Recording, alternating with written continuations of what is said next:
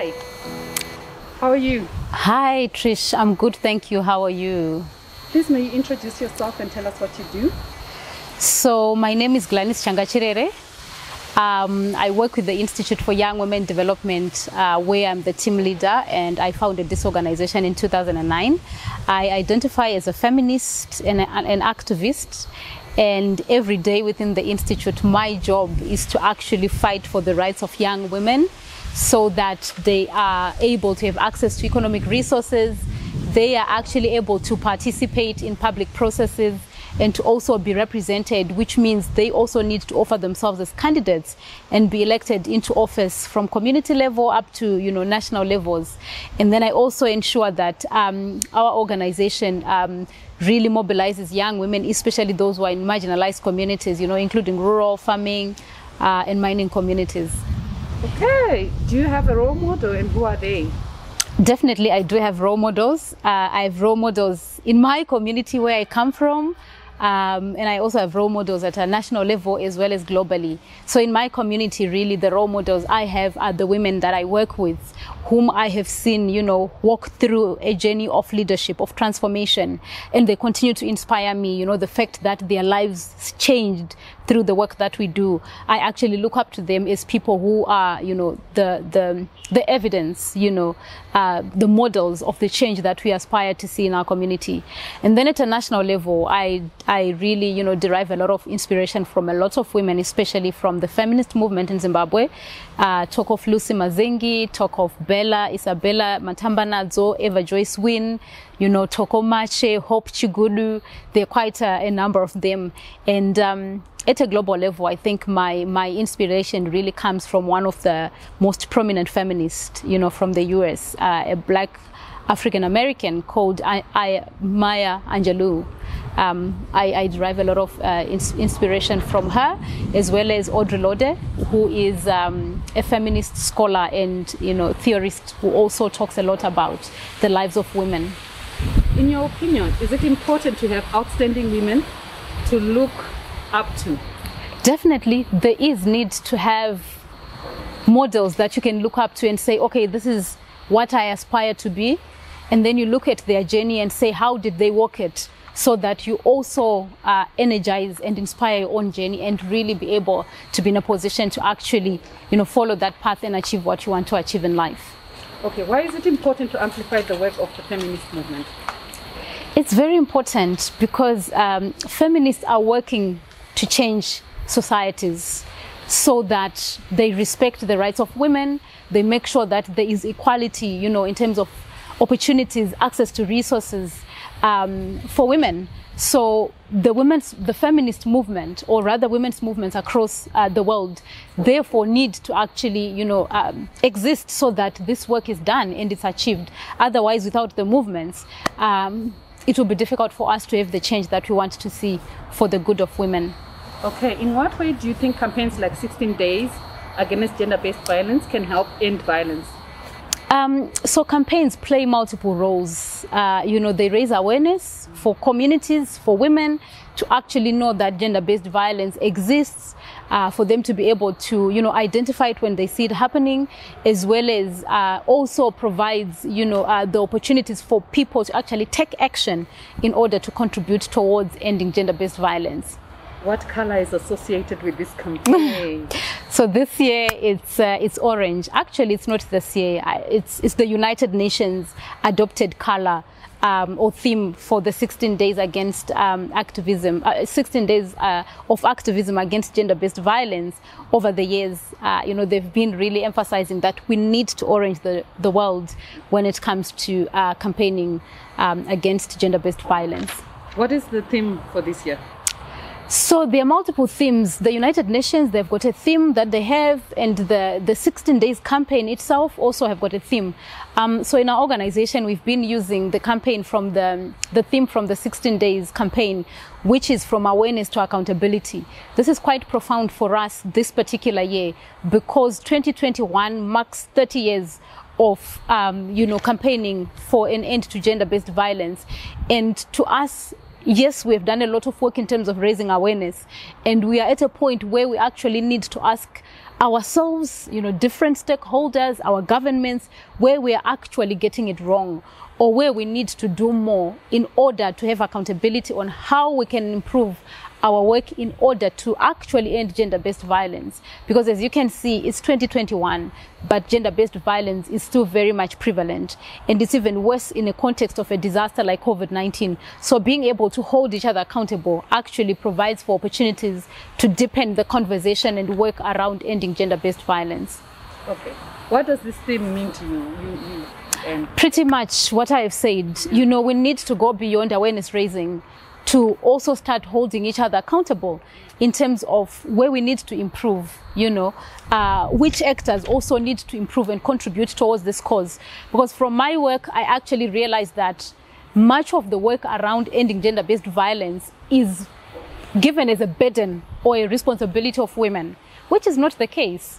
Ending gender-based violence should be a collective action by anyone and everyone in society, including governments. So we need to be able to hold everyone accountable on what part they are playing and what they need to do, to improve in order to really end gender-based violence. So why 16 days?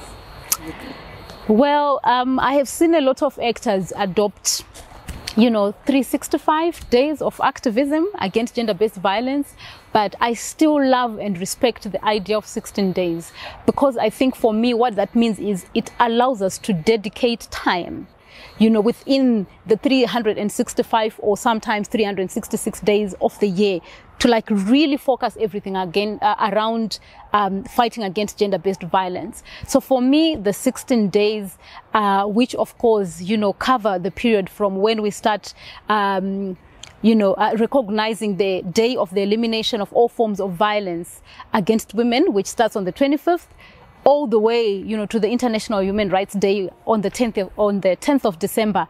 This period, really accords us to look at how the issue of gender-based violence is not an isolated issue, but it actually interlinks and intersects with other issues that we fight for as human rights defenders and also as activists across the globe.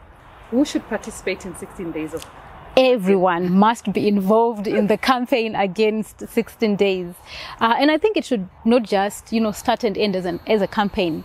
Everyone must participate in actively doing something to end gender-based violence. So it's the young women, it's the women, it's the youth, it's the men, it's the, different demographic groups that we have in our society. But it's also different arms of government and different institutions at a national level as well as at a regional and global level. Everyone has got a responsibility to take part in meaningfully contributing towards ending gender-based violence against women. What forms of GBV do you know? There are multiple forms of gender-based violence that society and our communities experience. I say society and community because I also acknowledge that while the highest number of people or the highest population affected by gender-based violence are women and girls, men can also sometimes, experience gender-based violence, as well as, people of different sexual orientation as well. They also experience, gender-based violence. But, the most common ones really are the physical violence that people, experience, psychological, emotional violence, economic violence, and yeah, it goes on and on. There are really different forms of violence. And even now, in the current moment, I think one of the things we're also recognizing is that there is violence that people perpetuate without realizing that they're actually contributing towards gender-based violence. So we really need to be able to surface some of those nuances and also be able to categorize those different forms that sometimes cannot be associated with the different forms that I've talked about, but yet they are actually, forms of violations that are experienced. Okay, would you say there's been progress made since 1991? Certainly a lot of progress has been made in terms of raising awareness and having certain actions, taken to end violence against women. I think for starters, when I look at Zimbabwe and maybe the African continent at large, it's the recognition of gender-based violence as an issue of concern for national governments and for global governments. And then number two, it has been the awareness also, put into the communities that we come from, for people to just recognize that gender-based violence is actually a reality, and it affects a lot of people. And it's also, a number of, part of the progress comes, through a number of policies that have been made, and laws that have been put in place to really, end gender-based violence. I think in Zimbabwe, we do have the Domestic Violence Act that was put in place in 1997. That is, one of the biggest milestones that we have. And over time, the laws have continued to actually improve. We've got laws around inheritance. We also have got, laws that also recognize, women of a certain age group or people of a certain age group as people who actually need to be protected from gender-based violence. So they are different. There are many, many milestones that have actually been achieved, and I think it's worth celebrating as we mark 30 years anniversary of the 16 days of activism against gender-based violence campaign. What one thing would you want to say to the group that started this campaign?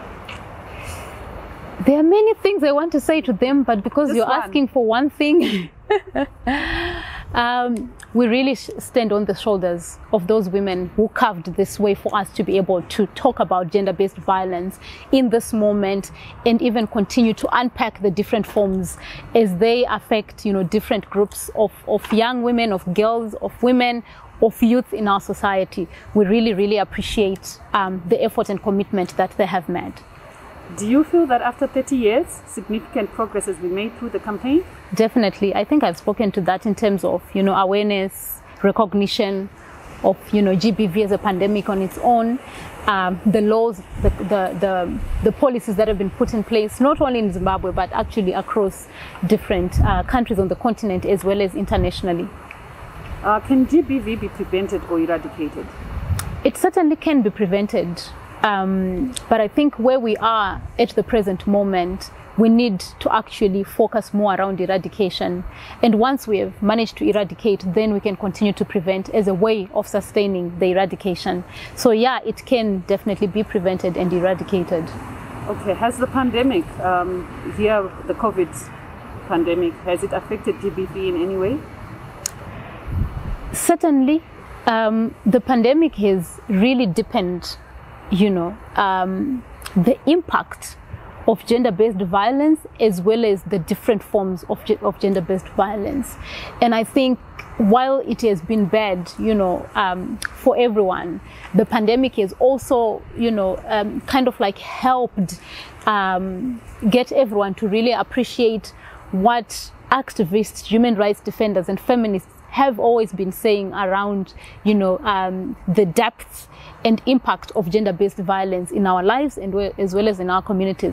I think right now everyone is clearly seeing, the teen pregnancies that are, rising each and every single day, high levels of sexual violence against girls and young women and women, the deepening inequalities even in terms of, access to economic resources and opportunities within the current context. I think that all that has been amplified, by the pandemic.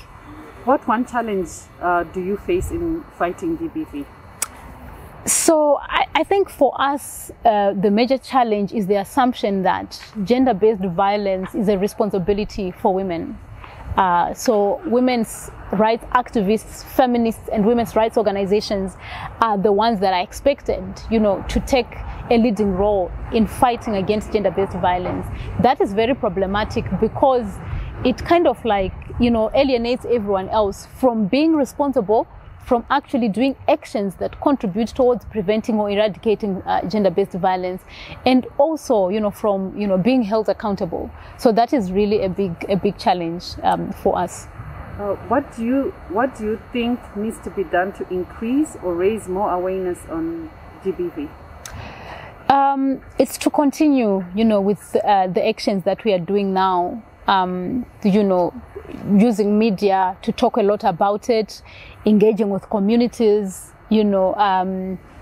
including in the grassroots communities, in the rural areas, in the farming areas, in the mining communities, high-density suburbs, peri-urban communities, even in the affluent suburbs, because a lot of violence is also coming, from places that are usually considered privileged. So that awareness raising needs to continue, but I think from 31 years going forward, which means from next year going forward, we actually need to do more of accountability, seeking accountability from different actors, but in particular also looking at how governments are actively contributing towards ending gender-based violence. Because when you look at what we're experiencing right now, violence in the communities may be reducing as a result of the awareness raising, but it's then continuously perpetuated by the systematic kind of actions that governments take. Like in our context, there is heavy militarization. This is not only in Zimbabwe. You go to Swaziland right now, you go to Ethiopia right now, you go to Sudan. This is the situation, and that continues to perpetuate gender-based violence. So we need to really hold these governments accountable in terms of the actions that they are taking. What has been your most memorable high when raising awareness against gender-based violence? I think for me, as somebody who works with grassroots communities, especially in rural areas, my aha moment has been having been able to influence traditional leaders in particular, given that they are custodians of culture. And in our culture, there are harmful cultural practices that are respected, but they're actually harmful, and they are part of what is used to actually perpetuate gender-based violence. So being in a position, to have to raise awareness to traditional leaders, but also to actually have them to buy into the campaign and being able to speak out against gender-based violence in their communities, I think for me has been the biggest achievement. Where can people who experience gender-based violence get help? There are different spaces that provide support, to survivors of gender-based violence. I know in Zimbabwe there are places like Musasa where one can go as a way of, trying to seek shelter, to seek refuge, to run away from the place where the violence is happening. But there are also places that offer psychosocial support. At the Institute for Young Women Development, that is also one area that we are quite strong around, where we provide psychosocial support that is feminist, non-judgmental, but really seek to look at to provide holistic support to women. There are also places where people can go, especially in the case of sexually motivated gender-based violence. If you're raped, you can go to the adult rape clinic. And if you also just want advice, approaching any of the women's rights organizations that we have in this country, they will be able, to, connect the survivors to the different referral pathways for, support around gender-based violence. How best can society assist with fighting against gender-based violence?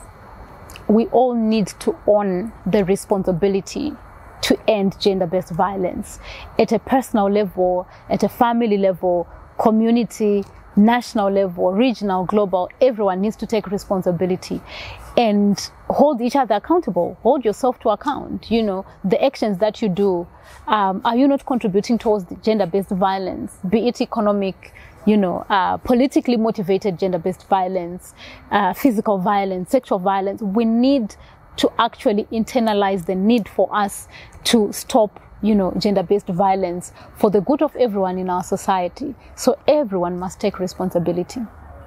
What does one need to do if they want to join the fight against gender-based violence? Start by being part of the campaign. Recognize the existence of gender-based violence. Once you've recognized it as, a phenomenon that we all need to tackle, then take an action, to end gender-based violence. You can raise awareness to people around you, your inner circle, the people you associate with, even at work. Also take actions, meaningful actions. When somebody is involved in gender-based violence, be they perpetrators or survivors, you need to take an active role to bring to book the perpetrators, but also to support, the survivors or the victims of the gender-based violence. So being able to offer the self and say, I want to do something, I think is the starting point to everyone who wants to contribute towards eradicating this pandemic. Building on that, what can one do if they know a victim of gender-based violence? Approach any women's rights organization, or if you don't know of any women's rights organization in your area, you can actually approach the Ministry of Women's Affairs.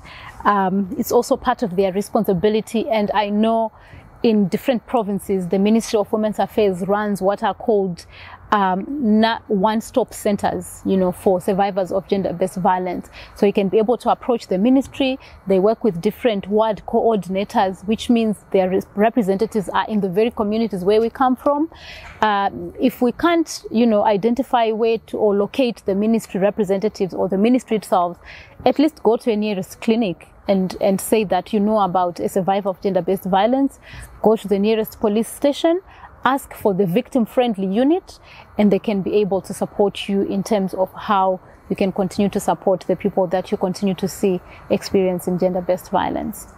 Does your organization have a policy on gender-based violence? Certainly we do. It's one of the things that we put in place in 2014 when we were reviewing our policies, because we realized that since our foundation in 2009 up to 2014, we did not have a specific gender policy that also looks at tackling gender-based violence. Of course, we did have elements in our human resources policy, which talks about the code of conduct, but it was very broad, so we really needed to have something that is more detailed, specific, as well as, something that is quite comprehensive in terms of recognizing the different complexities in which, gender-based violence happen in an organization like ours. So yes, we do have a policy now. Okay. Has the policy helped, in your opinion? It has a lot, because it's the policy that we apply to the staff members, but also we apply it in the communities where we go, including, our inclusion of, traditional leaders. It's actually part and parcel, of that gender policy to say that who are the different actors, how should we engage with them, how should we hold them to account in terms of how they relate with, young women and women that we work with in the communities that, they reside. So it's helped in many different ways. And I think it has also even contributed towards our policy advocacy, the different policies that we are advocating to be put in place at a national level, are a result of, our experience implementing our gender-based violence policy in communities where we work with women and young women. Okay, how are you raising awareness this year? So this year we had a lot of activities that we are doing, that actually end today, the 10th of December. But since the beginning, I think one of the flagship activities we have done has been to come up with, a documentary, more like a film, of 16 short stories of women's experiences with gender-based violence. Which is titled Ndafunga Kure, which is a production that we've come up with, in collaboration with Southern African Parliamentary Support Trust, as well as the Zimbabwe Coalition for Data and Development, ZIMCOD. And we decided to come up with, this collaboration because we were all running 3 different campaigns. So for us, our flagship, theme for 16 days has been what women want, because we want to hold accountable different actors on what women want in order to end violence against women. So we then also sought to build on, looking at the He for She campaign, which is being run by SAPST together with parliamentarians, and also combine it with what ZIMCOD is doing to hold the government accountable across the different, sectors of life, which is called the How Far campaign. So we were running with, more like a, combination of, we are asking he for she, we're asking how far to he for she on what women want. And so that is expressed in the different, 16 stories that we have come up with. And these stories were being published one on each day from, the 25th of November, and the last one is actually being screened again today. In addition, we have been doing a lot of community awareness raising as well as accountability platforms with different, stakeholders. So young women that we work with have been going into communities, mobilizing women, youth, men, and raising awareness around gender-based violence. But within, the people that they mobilized, they also brought in different representatives from government, Ministry of Youth, Ministry of Women's Affairs, the Zimbabwe Youth Council, traditional leaders, different actors, and, just seeking accountability in terms of what they are also doing to end gender-based violence. Do you have more activities planned for beyond the 16 days period? So when you look at our work broadly as the Institute for Young Women Development, it's really work that targets at ending the structural nature of gender-based violence, where we recognize that the different inequalities that we have in society between young women and young men, between women and young women, between women and men, are the roots of the different forms of gender-based violence that people then experience in different forms. So definitely that's the work that we do on a day-to-day basis, raising awareness, building critical mass of young women who are actually able to act in order to end violence that they experience themselves, and also violence that happens in their communities, to demand access to economic resources, to demand access, to decision-making spaces, because these are also platforms that make the laws and the policies that I was talking to as being essential to the broader campaign. So yeah, definitely it's work that we're going to continue and continues to happen. But our entry point really is to tackle the structural nature of gender-based violence. Does the state have a role to play in fighting against gender-based violence? Definitely. Governments have got a role to play in ending gender-based violence. I think for starters, even the awareness raising, it's work that we anticipate the government to actually also do, because different people in different communities listen to different voices. And when governments ride on what civil society and women's rights organizations are doing, then definitely that can be, that contribute towards amplifying the cause to end violence against women. But most importantly, they need to make policies, implement them in the letter and spirit of the policies and the laws that are aimed at ending gender-based violence. And that's where we actually need to hold them accountable, to say, what are you doing? What policies and laws have you put in place? Are you implementing them in the letter and the spirit of those policies and legislative pieces? And if they are not, we really need to call them out and ask them, to be accountable to that. So they have a big role, actually, especially when it comes to tackling the structural nature of gender-based violence. Any quick message to young women? Just to say that let's not normalize violence, gender-based violence in particular, and say, this is part of our culture. Violence is never part of anyone's culture. So we need to be able to recognize violence as it happens. We need to speak out. We need to seek support before it gets too late. So yeah, let's all be, critical voices in the fight against gender-based violence. Thank you, Glanis. You're welcome.